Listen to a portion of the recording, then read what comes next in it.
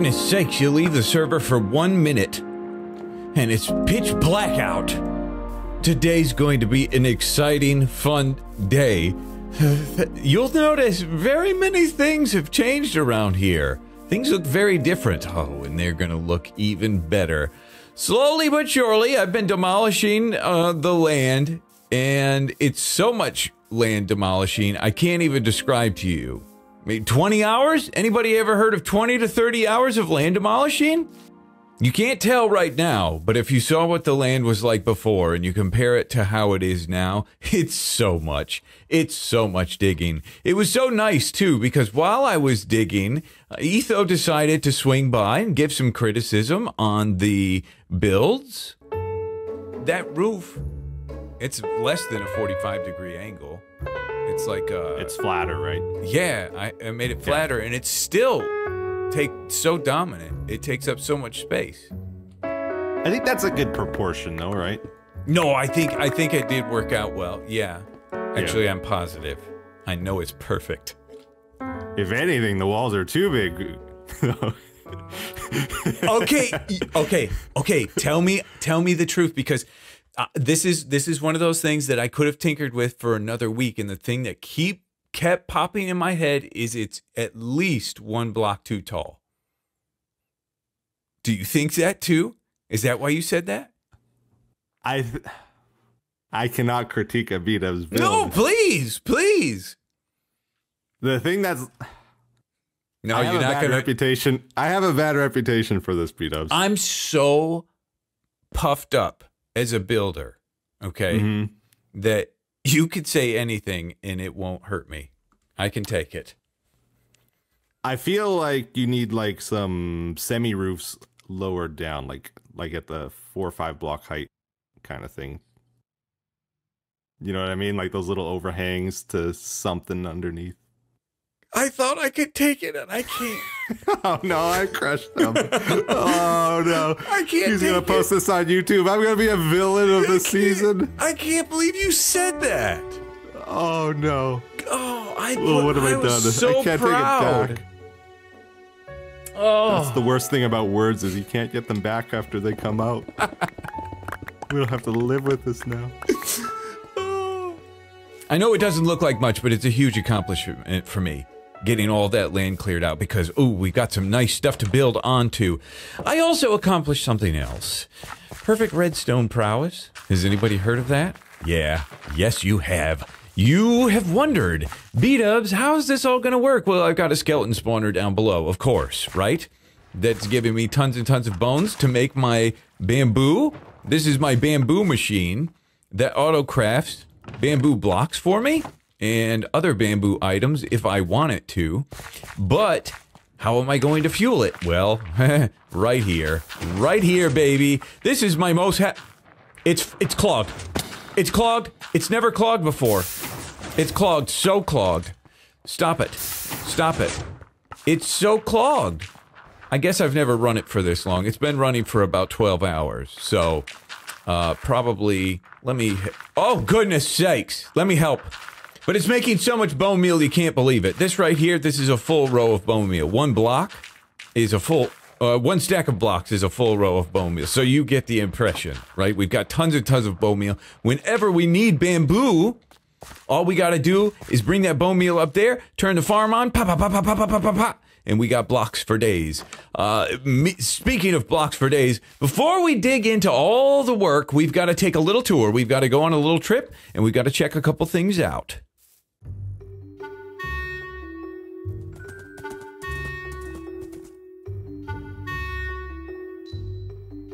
First and foremost, it looks like the graffiti. Yeah, baby, look at this. The graffiti is starting to take shape. Are these letters? Rise with an I. That's pretty cool. People starting to graffiti the walls, which I think is going to be awesome. Look at what Joel has done. Fine art, like a mosaic, which kind of resembles his base and his entrance, which I think is really cool. Oh, Impulse working on something. Don't show it. Now, backwards from the inside, totally fine. Totally fine and totally happy with that, because buildings will cover it eventually. Over here, I think Jim did something. This is a great one. Look at this with the black outline. She did the sleigh with the Among Us, guy. Fantastic. I love seeing it. So people are starting to put the graffiti on the walls, which is just going to help it, you know, have some nice memories. Impulse is building behind me, and he's doing an amazing job. You have to go check it out. But I think that's all the graffiti. Now shopping district. Things have changed.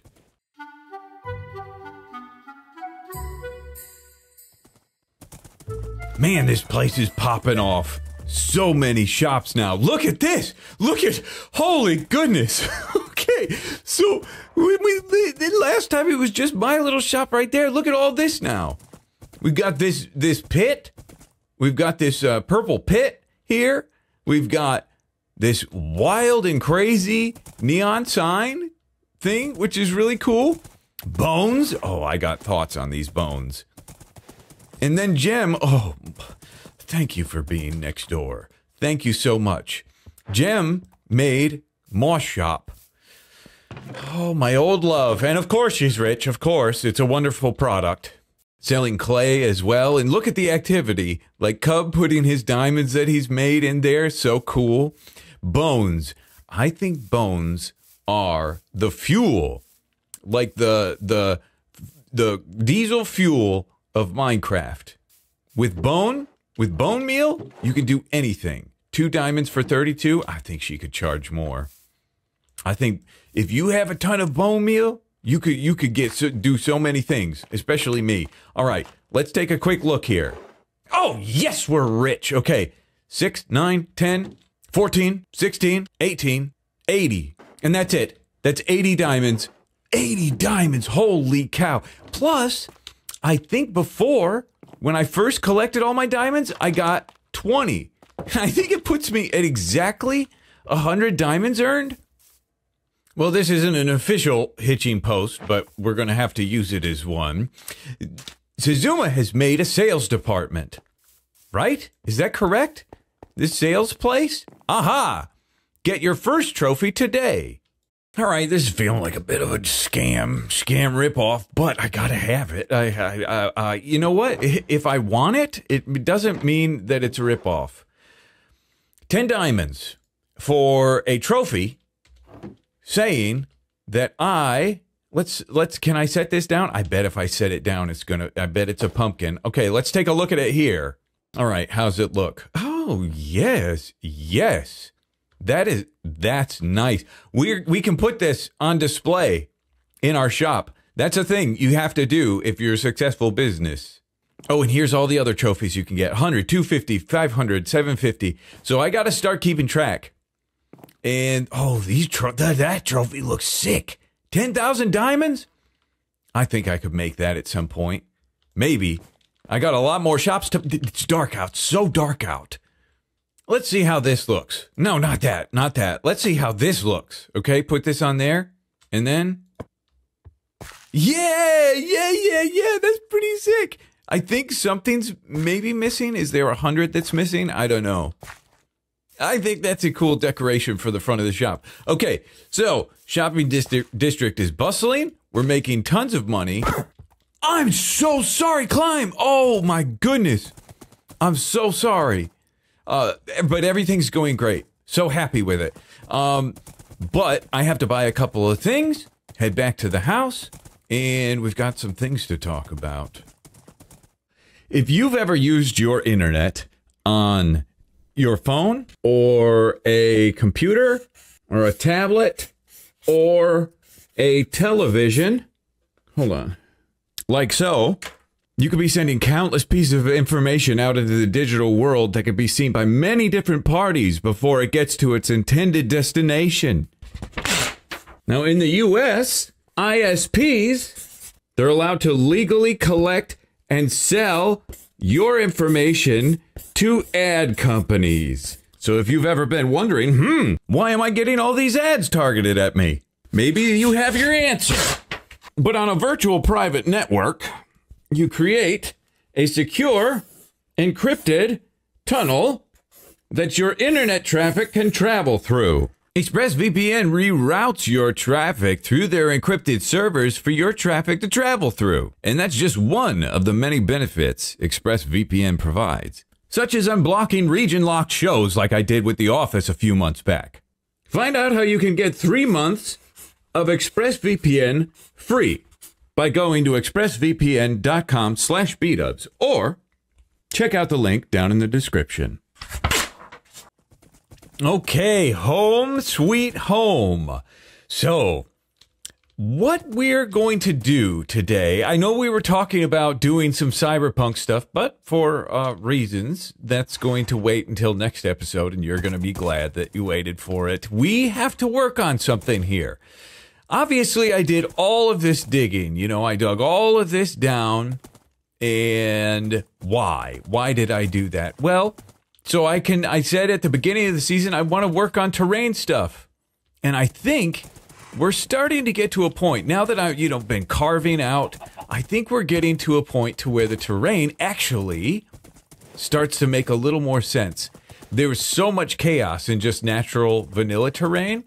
Unfortunately, I picked a pretty hilly area where I first started, which is probably not the best, but now things are feeling a little nicer. See these shapes that we have going here? I like it. I want this whole thing, every bit of terrain, to be touched by me at some point. And already, just with the stuff taken down, just all the blocks removed, now this is starting to look cool. It's looking like, because I wanted this initially to be like a cliff that kind of comes down like this, and it's getting pushed up by rocks. But because of what we've been looking at all this time, it's been hard to read that. Now we've got all this stuff out of the way. Now we can see it. And we can also see the silo off in the distance fairly nicely. But now to take it to the next step, we're going to make these rocks look a little bit more interesting. You can see the shape, kind of, right? But as a whole, it kind of all just blends in as gray. So we're going to 3D them. We're going to make them look even more 3D than they are by adding, some colors. Yes. So we're going to have a couple different variations. We'll have, I'm thinking we'll go like this. To make it look more round, we're going to add light color to the inside, and then around the outside, it'll be a little bit darker. So it'll slowly get brighter and brighter. So we'll have andesite. The outside layer will be stone, and then andesite, and then a little bit of gray wool, and then light gray wool, and then light gray concrete. So it's very subtle. It's very subtle, but at a distance, it's going to make it look really cool. And even up close when you're walking by, it still looks nice. We're also, if all of them looked like that, it would be a little repetitive. So we're also going to do the same thing here with these colors, deep slate and tough and cobble, mossy cobble. Now, this is not the exact replica. It's going to be a little different than this, but I'm just showing this as an example. This one, a little more harsh. I mean, I went with the cobble deep slate here, but this one, it's a hard one to do. Let me show you my trick. You want to place regular deep slate? This stuff, it's different than cobble deep slate. This face, you want this face facing out like that? Let's see if I can do this. Yeah, I got it. I still got it. So it'll be more like that, which is lighter, and it blends a lot better. So that'll be really cool. And then every once in a while, I'm going to have a diorite. One of the stones, maybe make a smaller one, like that little guy there, could be diorite and clay, I think. And I think that'll look really cool. So that's my goal. I want to dig into these boulders and these stones and even these guys out here and give them some of that texture and just see the difference of how cool it looks after that.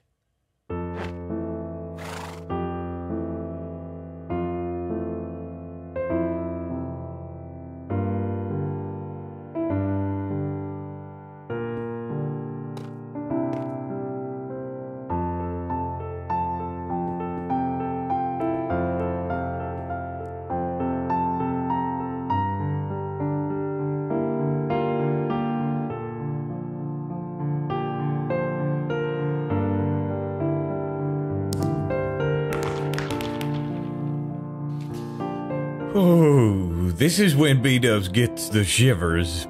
I love this. This is not... I talked with Etho for a long time yesterday about texturing and shading and block difference and stuff like that. And I realize not everybody's perfect like me.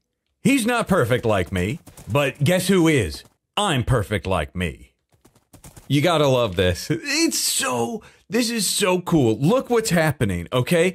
The difference from what we had before, all right? When we pull up, it's just a bunch of rocks, you know, just a bunch of stone. Now, it really is feeling like a real place. What's feeling so good about it? We got two shades. We got a slight yellow and we got a slight blue. It's weird, but it looks really good. See how it's like bright in the middle? That's making it look like it's sticking out even further, and then dark around the edges, so it gives it some depth and kind of blends it into the terrain a little bit. I also kind of added a little bit of dark texture to the terrain because, you know, sometimes, terrain's not all the same color. And I just imagine that could be like a water runoff area, something like that. But boy, oh boy, I think this looks good. Another thing, when you get closer, this is the other thing I was talking to Etho about, is sometimes when you're doing texture and stuff, when you get close up, your eyes just kind of blur and you don't even pay attention to it because it's kind of ugly. But up close, I like this.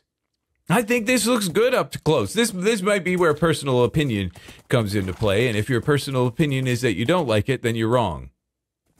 What a good lesson. I'm also, there's just a texture pack thing, a resource pack thing called Better Grass, where you can turn on Better Grass, and then the grass texture goes along the side on these.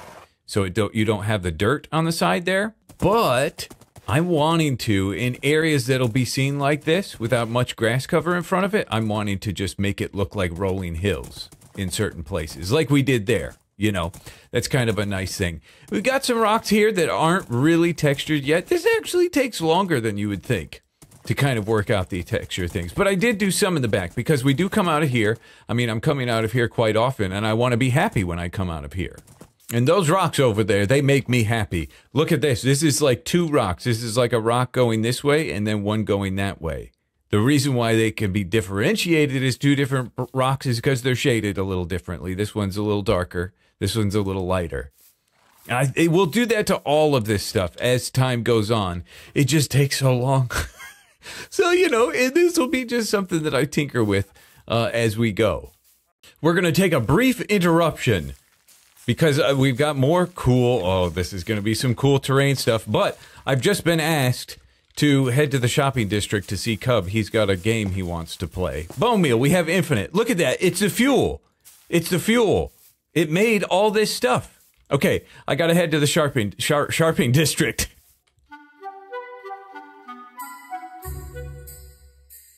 I think I'm here. Yeah, I did it. I did it. I did it. Such speed. Oh my gosh. Such speed. Perfect yes. Navigation. Never a doubt. Thank you. Thank you. Thank you. All right, so B-dubs. Yes. This is the new game that I made. Okay. So first of all, when you're looking at it straight on, first impressions, be honest. Be honest. What do I think of it? What do you think of it aesthetically? It's a two-person game, so I went with the red and blue. I think it's very cool. I love the use of the glazed terracotta, which nobody uses. See, Chet? I knew it. I knew B-dubs was the real one the whole time. Yeah, it's a good, smart job. Yeah. Okay, so B-dubs. Yeah. B-dubs, this game. Let me show you how it works. So, basically, it's a race to fill up a decorated pot. Oh, okay, okay. So, what happens is you put down your pot. You can make your own pot in here. Put down your pot. Cool, yeah. Then as you fill it up, see how it goes up and up and up? Yeah. So the first person to have their lights go all the way to the top, and the fireworks shoots down on the top, destroys your pot, wins. The first person to destroy their pot with filling it too much with the blocks. Right. That's going to shoot a firework rocket down. It's going to destroy the pot. Yes. And then me and chainmail, my lacy chainmail, what's it going to do to me? Oh, you're going to be fine. I'm going to be fine? A little love tap. A little love tap. Okay. All right. So I'm gonna hit this button. There's gonna be a countdown. Yep. And once the countdown starts, it's gonna go ding ding ding. That's when we start. Okay. Okay. You ready? Yep. You ready?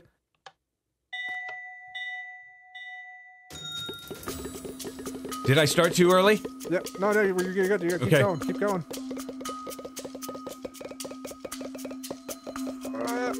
Come on. Come on. What? I made it. What? I think that's me. No that's me. way. Yep. Barely got you. Okay. I want a rematch. All right, let's do a rematch. I'm not even going to talk about it, but I think I know a strategy here. Okay. You do the strat. Try the strat. Okay, I'm ready. All right, you want to hit the button this time? You got it. You I got it. Here we go.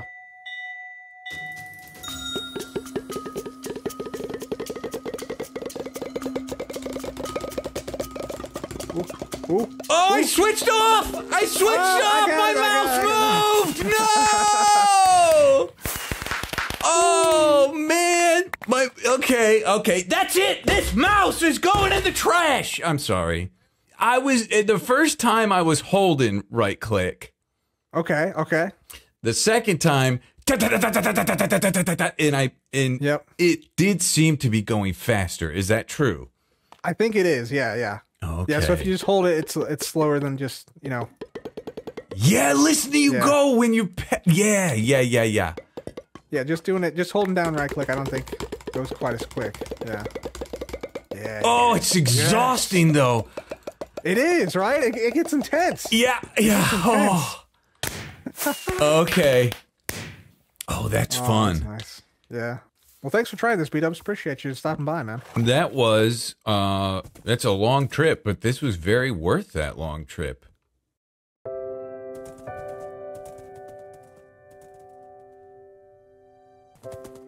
Oh, that was fun and perfect timing, because when you do a lot of building and stuff like this, oh man, the little interruptions like that are wonderful. Just break things up just a little bit. Okay, time for our cool science. A little rule for art is that you want to control the eye of the watcher, the person watching or looking, the watcher, the looking. And a great way to do that is with paths. So, of course, we need to get a path in here. And I think we're going to do it kind of windy a little bit. We're going to come up through here, obviously. That's kind of where we'll come in, up and around, and then weave that way around the circle or around the base there. So I want to do this path, but I want to keep it interesting. We've got a lot of just flat land, and the instant thought is some kind of crop, put some kind of crop, big farmland in here, or a bunch of flowers or something like that, which does look very cool, but I want to do something different. And I think I just want to make it look like just natural, high grass, overgrown area. Natural grass, not a crop, not a farmland, but just like an open field. So it'll be a lot of just tall, short grass, ferns, and a bunch of other random stuff.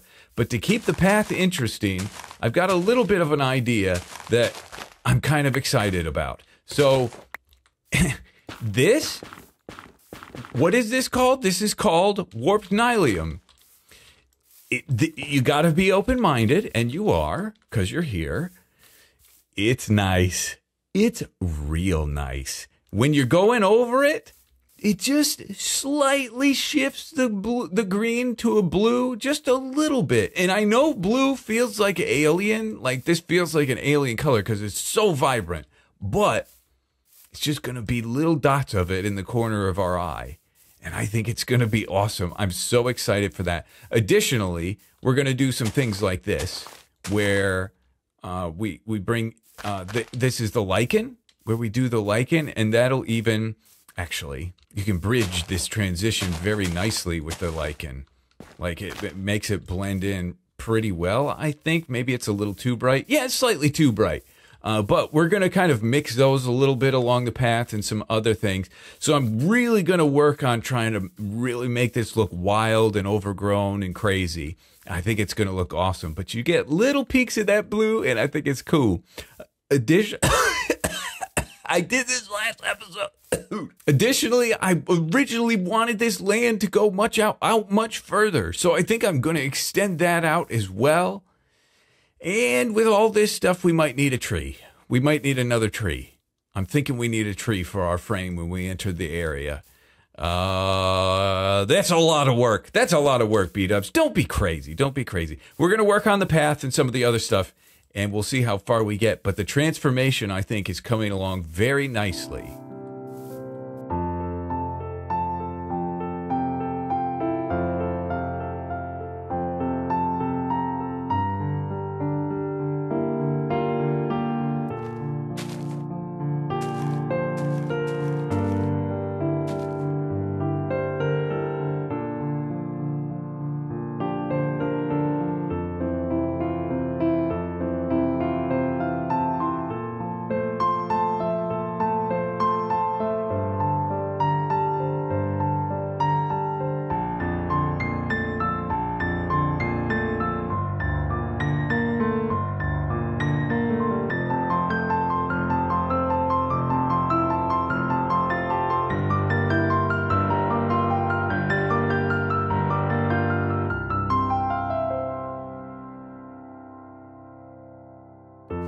I can't really explain how good this feels, and I haven't even fully taken it in. I'm going to fully take this all in with you guys. I build one thing, and then I look at it, and okay, but to actually be in the world, onto Horsey, oh yeah. Okay, here's I'm going to turn around. This is the perspective that we've been working on. Okay, something's happening. A change is happening. This change is called... Well, we're adding some depth. We're putting another tree here, okay? And that's because, really, the main view, this is not like your main view. Your main view is like here. And you've got a foreground element, which is this tree, and then the background is that, and then the mid is this. Oh, and it's looking so good. I'm so happy with it. You can see from here. So, obviously, we've got the tree, little, slightly same, slightly different. I got a tree like this in my backyard that I like a lot. But we sloped out the terrain now, and there's a secret about it that maybe I'll never tell you guys until next episode. But there's the terrain sloping out, and doesn't that look much better? Instead of, it was cut off right here before, but now it just kind of flows out like that, which I think is really nice. Oh, I'm smiling. I'm happy about this. And here's this area that I was talking about. I go for walks with my wife, and there's this park and this area. Server will start in 5 minutes. I gotta hurry. There's this area that's just all overgrown grass and stuff. So I wanted to kind of replicate that feel. And I think we got it. I think it just feels so good going through here with the ground variation and stuff like that. I'm really happy about this area. Etho was asking yesterday, what are you doing? He said, you must have a really big project going on. And I said, yep, it's probably the biggest amount of time spent for the smallest amount of change. I mean, this isn't, to me, this feels like a huge change, but visually, maybe it's not coming across. It's a feel change for me, but still have a lot to do. Still have a lot out here, but this could be, I mean, I would like to have a wheat field, so that could be that. And then we've got our back area as well, and I kind of smoothed that out too.